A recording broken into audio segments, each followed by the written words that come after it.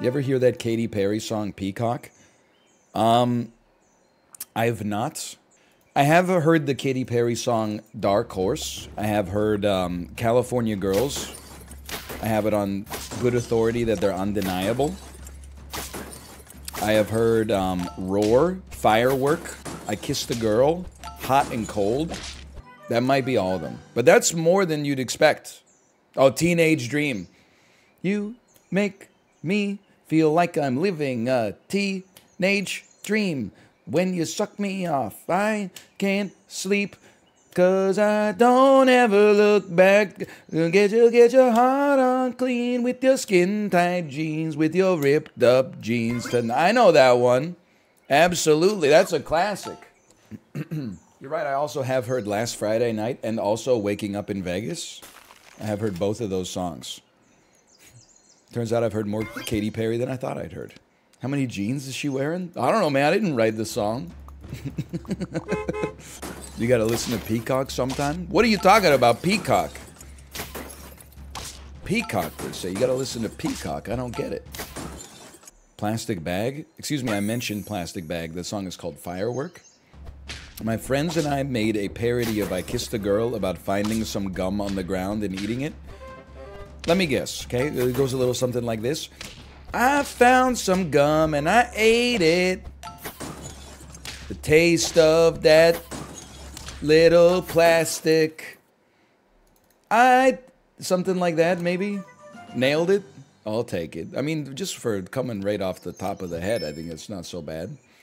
The taste of that dirty pavement. That's so good.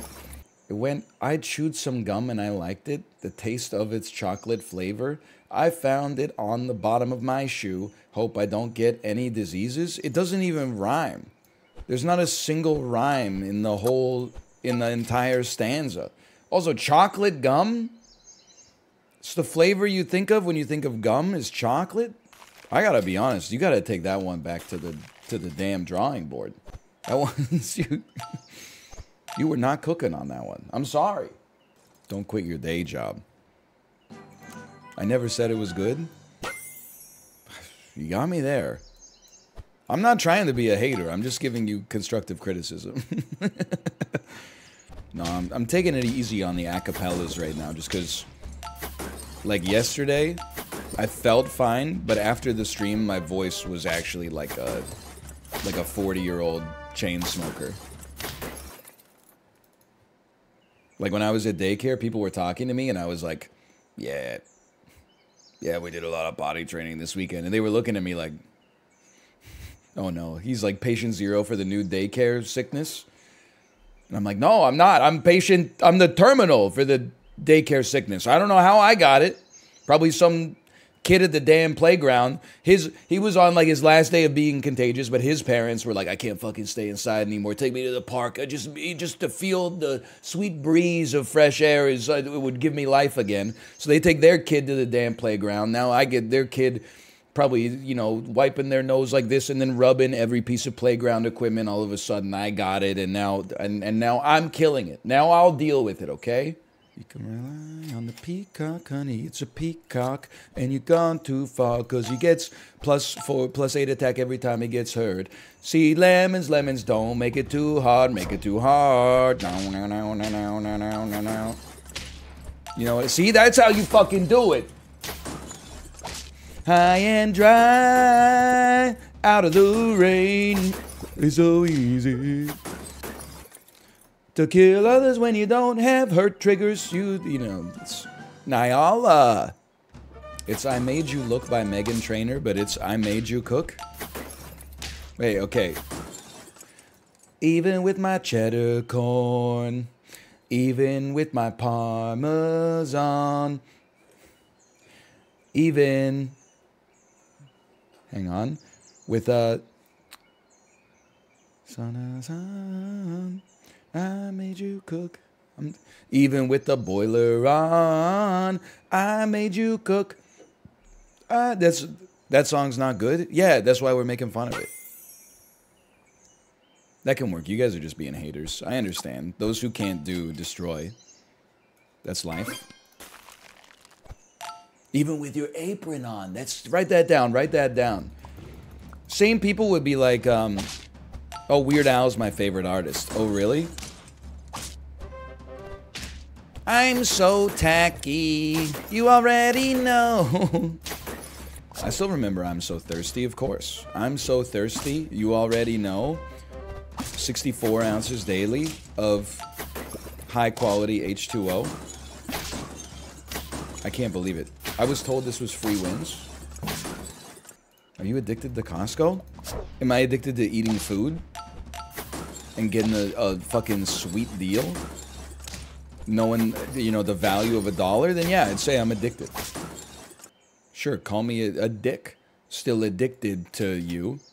If you is Costco. Can't believe I'm buying more beavers here. Holy cow. You're all gonna pay. You're all gonna pay, man. You're all gonna pay. Fave Gwen Stefani song? Great question. I'm gonna say, I'm gonna say you gotta give some props to Hollaback Girl. Spiderwebs is not a Gwen Stefani song. Spiderwebs is a No Doubt song. That question becomes too easy if you allow No Doubt, because No Doubt actually has some good songs, whereas Gwen Stefani might have. It depends how you feel about Hollaback Girl, or the one that's like, you know, I was a doodle goo, totally skadoo doo doo, and then it goes woo woo. But I kind of dig the marching band aesthetic of Hollaback Girl instead. New pop is not getting it done in the grocery store for me. I will say, when it comes to like picking a Peloton ride, which is the main way that I interface with music in the modern era, top of the list, if I see a 90s rock ride, that's going straight to the top of the priority queue. Number 2, maybe like an artist series ride. If it's like, this is all songs by this person, and I'm like, oh, I like that person, I'll do the ride. Or I don't like that person, I skip. Then we're probably going down to like classic rock, and you always got to open it up, because I can't fucking ride it to Def Leppard anymore.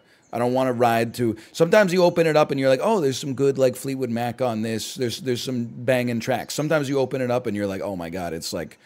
I really just can't hear Dream On by Aerosmith over and over. But at the bottom of the pool, whenever I mean, there's like variations on pop. Top of the pops... 90s, 70s, 60s, nothing against the 60s pop, but it's just like, it doesn't necessarily get the blood pumping for an aerobic workout. 2000s pop, 2010s. I would rather listen to, sometimes there's a new pop ride, like just pop or like new tracks. I would put that above the 2010s, because at least I can talk to Chad about these new songs that I've heard, but 2010s pop, I just can't. I've got nothing against Dua Lipa. I got nothing against Charlie XCX. Everybody else in that genre, okay, Carly Rae Jepsen as well. Everybody else that released a song from 2010 to 2019 is for you. This insult's for you, okay?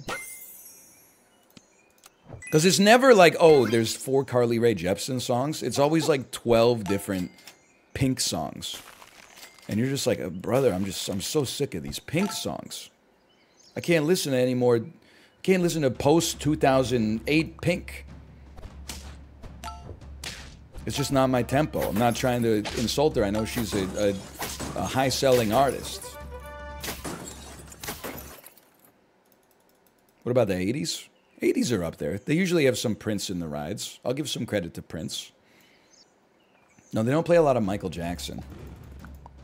I think that must be a choice that they've made deliberately.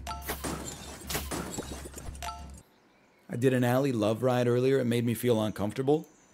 Maybe you got to pitch your saddle down a little bit? Or do you mean like spiritually? She made me feel uncomfortable? Why? Because she said it's boss o'clock? It's time to boss up? She do be saying that from time to time. Okay, strong team. I hope you enjoyed it. If you did, click the like button. It helps out a great deal. Of course, subscribe if you want to see more in the future. For now, thanks for watching, and I will see you next time. See ya!